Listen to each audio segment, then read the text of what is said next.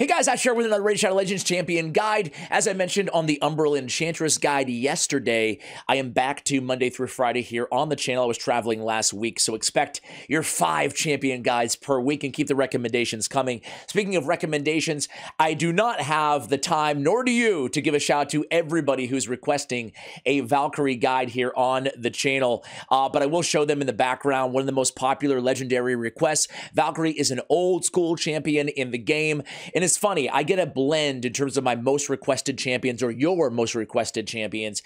I get a blend of the really old school champions because I feel like there's no updated guides, or there's a lack of updated guides, and then the new champions as well. So I'll continue to make those happen for you guys. Again, can't give everybody a shout out, but without further ado, let's go ahead and see what Valkyrie does.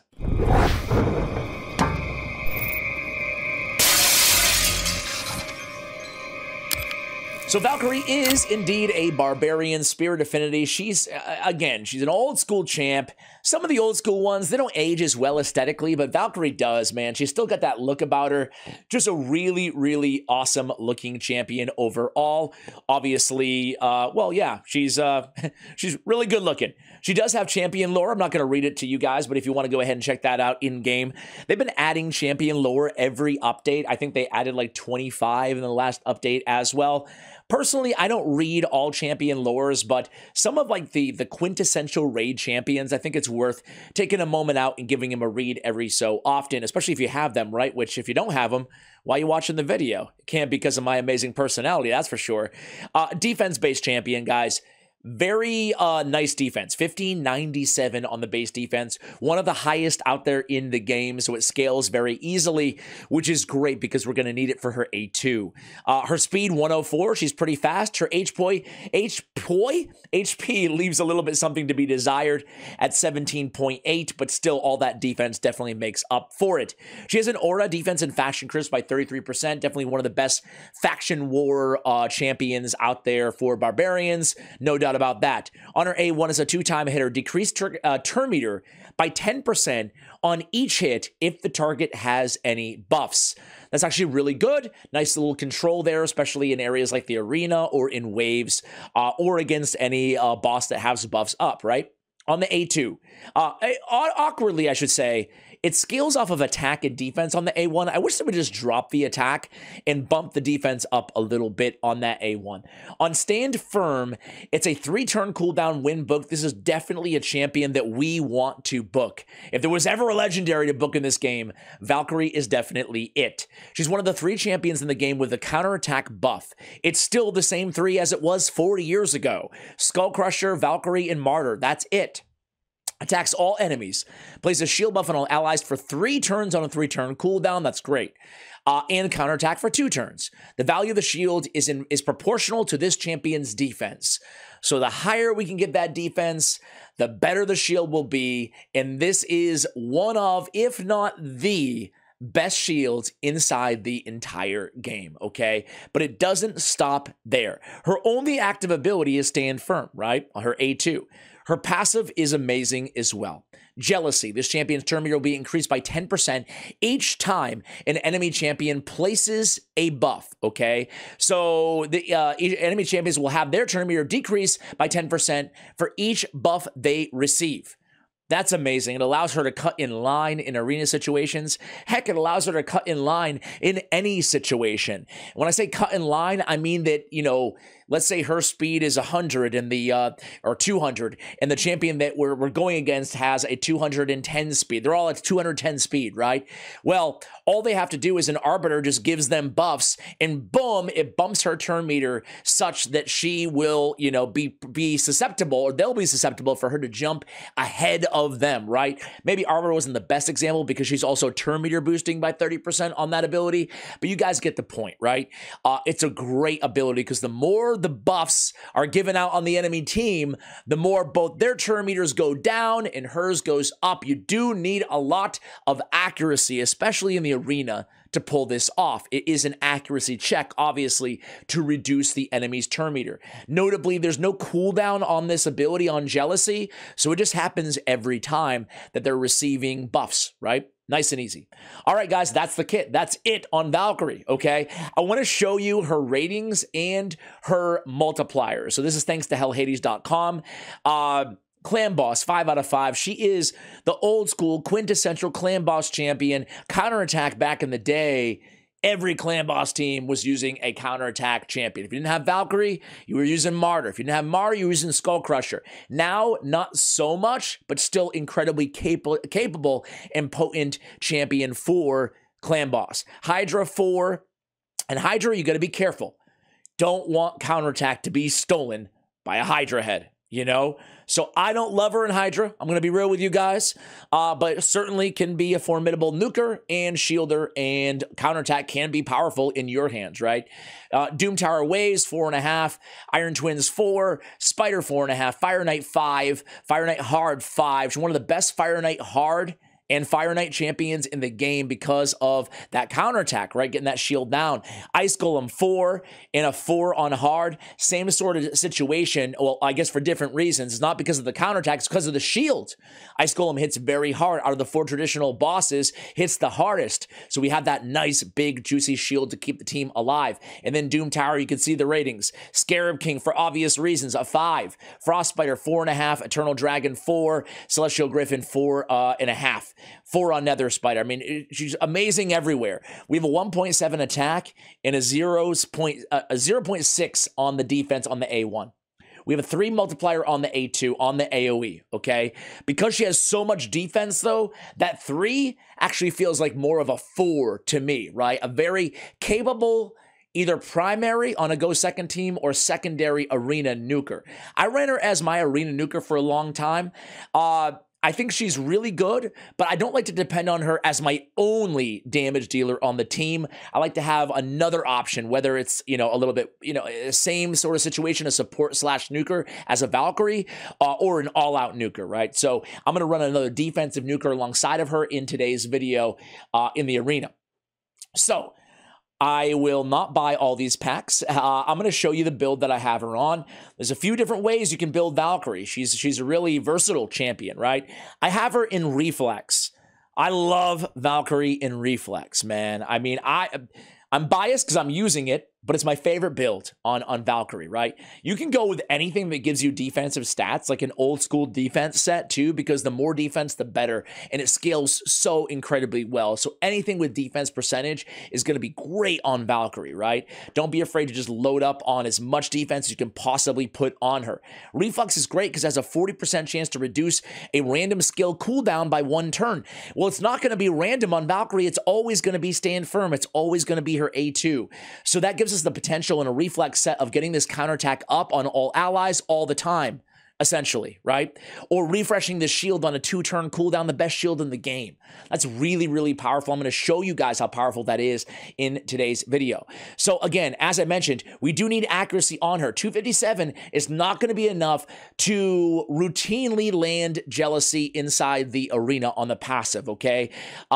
I gave her Polymorph because I used to have Polymorph on Valkyrie when I ran her with more accuracy and I ran her at a higher volume in the arena. So I have her 3-star Awakened here. We do get the nice defense boost off of the Polymorph as well. You could really go so many different directions with Valkyrie, right? You could get the HP and go with Smite on Brimstone. You could build her as more of a nuker in a Crushing Rend if you want to. Heck, you could put her in Intimidating Presence. You get defense there as well, strengthen your team's aura. So I don't think there's necessarily a right or wrong way to go out of all of those blessings. I'm going to keep... Now, you know, I'm actually going to take Polymorph off. I'm going to put her in Intimidating Presence for today's video, okay? For Masteries, excuse me. Nothing wrong at all with going offense on Valkyrie. I want to be very clear about that. I would just go with Deadly Precision, Keen Strike, and come right down the left-hand side and end off on War Master if I was going to go on the offensive side of things. And then you can make the choice, defense or support, or you can go with, like I have here, defense and support. Now, this is kind of an arena-ish build, but it's certainly applicable to all PvE environments as well. You're just not going to get as much damage unless you go War Master with Valkyrie, okay? Now, on the support side of things, we can go with accuracy if we want to. Come down, Swarm Smiter. We can come down with Evil Eye. We can go Lore of Steel if we need it, and end on Spirit Haste. Instead, I went with more max HP, increase the value of Shield. I think that Shield Bearer is probably the most important, or it's up there in terms of what we want on this champion, right? We want those value of shields to be higher. And then Healing Saviors, obviously there's no heals going on, but it does affect shields. So does Merciful Aid. And then I come all the way down with Lasting Gifts to extend the duration specifically of the counterattack. Lasting Gifts can extend duration of counterattack, which is really, really nice. So that's the route that I have here. I also have Cycle of Magic. On the defensive side of things, I came down Blast Proof. I picked up Delay Death, Resurgent, Retribution, Cycle of Revenge, and I came all the way down with Iron Skin, another 200 defense. I don't pick out Iron Skin a lot on champions inside this game, but if there's ever a champion we want to pick out Iron Skin and go with more defense, it's going to be Valkyrie, right? I've even seen Valkyries built with a higher resistance. I don't love that build unless you really need it, right? Because I like to save my best resistance gear for cleansers as well, and she's certainly not cleansing in her kit. But anyway, guys, really quickly through the artifacts here, we have accuracy on the banner. I have defense on the amulet. I have defense on the ring. I have defense percentage on the gauntlets, defense percentage on the chest, speed on the boots, okay? Now, there's a whole other way we can utilize Valkyrie on top of this, right? We can simply build her as a nuker, right? So I'm going to show you Tormund, who I'm going to be running in the same team as her in the arena today, right? I would use a very Tormund-esque build for the arena on Valkyrie, right? Throw her in Stone Skin or throw her in Perception, because we really want that jealousy for the arena. So this build that I have here on Tormund is actually what I would use on Valkyrie if I just wanted to utilize her as an arena nuker, shielder, counterattack, an arena champion, control with the jealousy. Accuracy, crit damage, defense,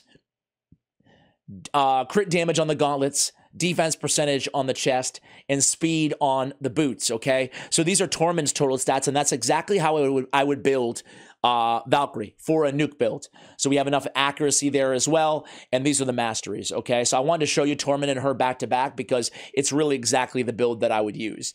But with Valkyrie, we want to use her in more than just the arena. Frankly, we're not using her a ton in the arena anymore. So the 6,500 on the defense is actually a lot lower than you typically see, especially in the end game. A lot of end game players will be way north of 8,000 on the defense on Valkyrie, right? I've seen even 9,000. I'm sure there's over 10,000 defense possible if you have her fully empowered and blessinged out. But for the purposes of our video today, this is going to be just fine, okay? So 46, we don't want to totally neglect HP. We have 6,500. We have her very fast. 275, we don't care so much about damage because we need her fast in the reflex set to get the full utility out of her in Fire Knight Hard. So I want to start with Fire Knight Hard, guys. Fire Knight Hard, the reason she's so good is because of the shield and the counter. I mean, they're both, she keeps the team alive with the shield, the A2, right? She keeps the team alive. We have Cardiel, Valkyrie, Foley, Cold Heart, and Tomb Lord, okay? This is stage 10, Ice Golem Hard, Fire Knight Hard. If you don't have all these champions, not the end of the world, right? You're probably not, you know, on stage 10 hard. Maybe you are. There's a lot of different strategies. This is just my best Valkyrie team that I have. It's not the fastest Valkyrie team that I have, but it's 100% success rate. The reason it's not the fastest is because getting through these waves takes quite a long time. The mobs are level 350, and, well, I have to A1 the cycle on the second wave.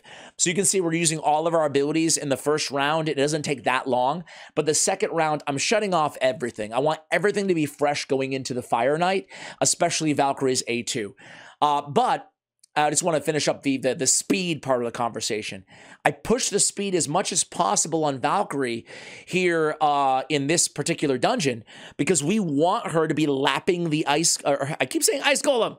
We want her to be lapping the Fire Knight and getting that counterattack and shield up every time that his turn meter is about to fill, right? And you'll notice that she actually led off with her A2. I have them opening with their best moves and then not using them again. That way we can cycle our A1s after that. So let me come back to you guys when we get to the Fire Knight. All right, guys, here we go against the Fire Knight. We just opened up with the A2, so you can see everybody has their counterattack. And, I mean, the whole point of this team strategy is a race against time because we don't have healers on this team, right?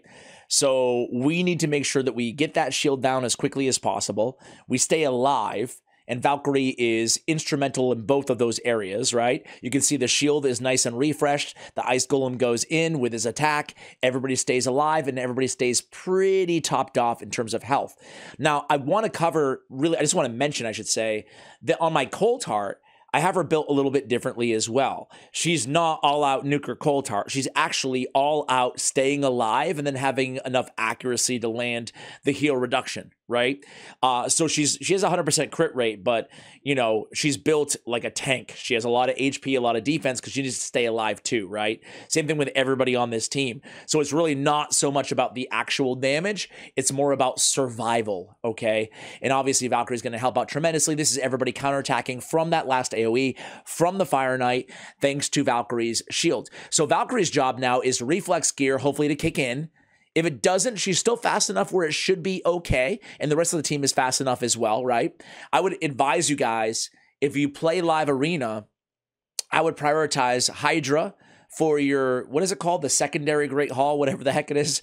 I would prioritize Hydra and Fire Knight. At least that's where I put all of my points in. So I start with speed in both categories and then going to, you know, whatever you think would benefit you the most.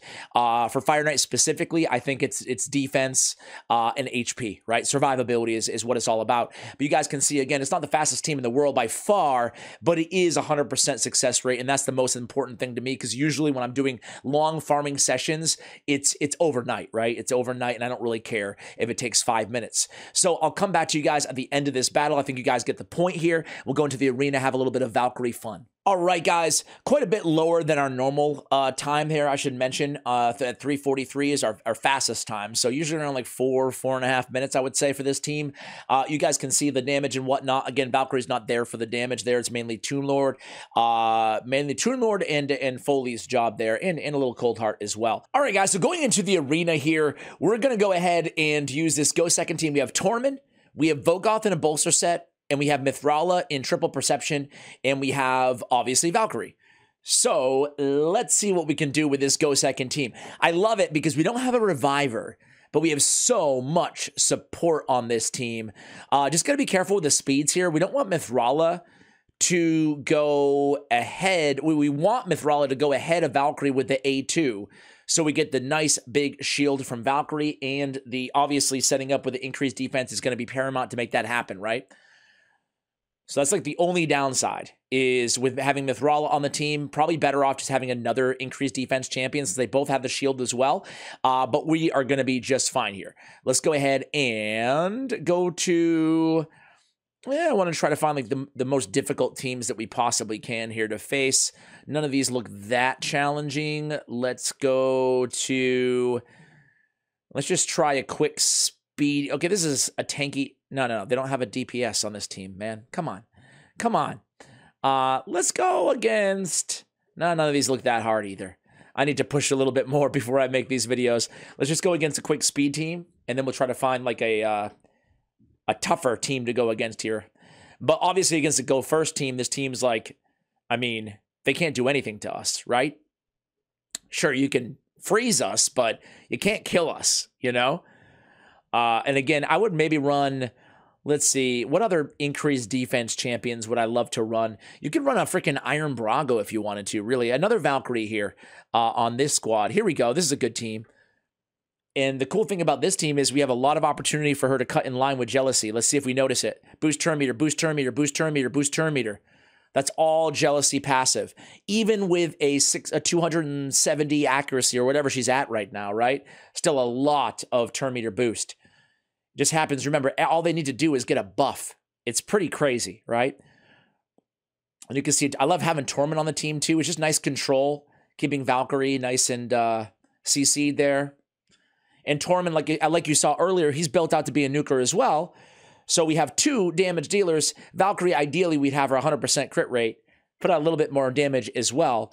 But the most important thing, as I mentioned a few times now, is having an increased defense, setting her up, right, for more damage and a bigger shield as well, because it's proportional to her current defense, not just her base defense. Keep that in mind. So beautiful control here. Even Vogoth is landing some provokes. Everybody's getting in on it. Provoke from Tormund, provoke from Vogoth. Got the jealousy from Valkyrie, the counterattacks. The reason I love Tormund on a team with Valkyrie, another reason, is not only are they both defense-based and both requiring the same buffs to operate at their full efficiency, but also I love pairing Valkyrie with champions who have an AoE on their A1, right? So having a defense-based champion with the AoE on the A1, especially a strong AoE on the A1, or even like a Phoenix or something like that with a Deny Revival and a hard-hitting A1, you're able to get a lot of synergy there, right? Because those counterattacks are hitting everybody. In the case of Tormund, we're hitting everybody, doing some decent damage, and at the same time having a chance to freeze them on top of all of that, right? So it's a really powerful move. Happens every turn because it's a 2-turn, maybe 3-turn with lasting gifts on a 2-turn cooldown with reflex. So anywhere, or 3-turn cooldown with reflex. So anyway, guys, I hope you enjoyed this guide for Valkyrie. A tremendous champion, certainly S tier, 5 out of 5. She's still one of the best 25 or 30 champions in the game, in the opinion of yours truly. What do you guys think of Valkyrie? Let me know in the comments below. Thank you for watching, and as always, take care, guys.